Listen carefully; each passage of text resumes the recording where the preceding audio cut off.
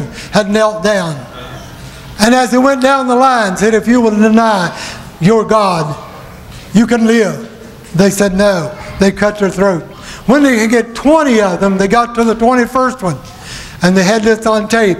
When they got to the 21st one, he was with these people, but he hadn't known wouldn't know about being a Christian. But when they got to the 21st one, they said, if you is Jesus Christ your God. That man had seen so much bravery. He had seen so much dedication. He had seen that they were willing to die for Jesus Christ, that he received him in his life as they come down that line. And when they came to him, they said, if you will deny your God, who is your God? He said, my God is the same God as their God. And they cut his head off. But praise God, let me tell you this morning, it was because maybe some virtuous person told that person about Jesus Christ. Now I've got to hurry. Jesus became 12 years old. And they went to the temple to offer on the Passover. And when they were coming home, and I've heard people say, wonder what was wrong with Mary and Joseph. Didn't know where Jesus was at. See, what you have to do is know the history of how things happened in that time. They traveled in very dangerous territory to go from where they lived, Galilee, to Jerusalem. Galilee was a place with robbers and killers and murderers and all that. And as Jesus would go, and Mary and Joseph would go to the temple, and they would go together.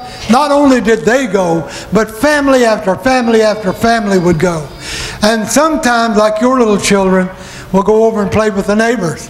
It wasn't uncommon at all for Jesus to be in a crowd with another family.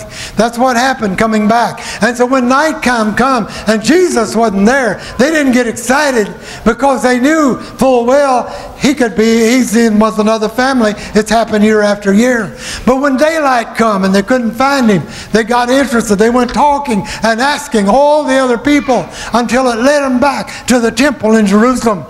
And there they found him teaching in the temple.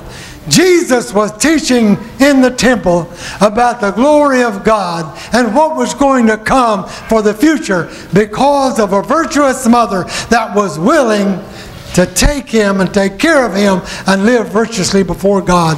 And then there they found Jesus standing in the temple. They didn't lose him. They knew where he was. They just had to find him. Folks, listen, I want to tell you in closing this morning, you haven't lost Jesus. The Bible says, and I've heard people say, you've lost your first love. That's not what the Bible says.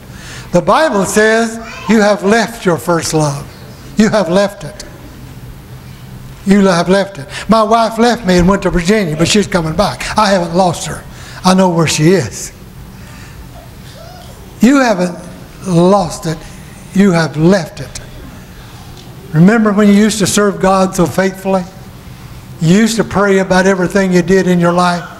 Think back on it. Didn't it go better then than it's going now? Weren't you happier then than you are now if you've left God somewhere? And as they get a song, I ask you this morning, if you've left him somewhere, or if you've got a problem that's so big that you can't see God, all you can see is that problem, bring that problem this morning. Let us anoint you and pray with you. And take that problem and say, problem, I want to show you somebody that's bigger than you are. Point that problem to God and say, problem, give up, walk away, because my God is going to defeat you. And God will take care of you. A virtuous woman who can find, if you've left him, if you've left your first love. You come to church, you don't think about church. You think about what you're going to do after it. You can't wait to get out because you're going to get a burger somewhere. Altar calls given, and you've lost that desire to stay and see if somebody's going to go to the altar. Or you can go down and help pray with them, or sit in your seat and pray for them. Doesn't mean you lost it, but you've left it. And so this morning on Mother's Day, as we sing, you've got physical problems. You're sick in body. Have you left your belief that God can heal you? You haven't lost it. You've just left it. You come back and God is right there waiting for you. As you stand today and sing, Would you come?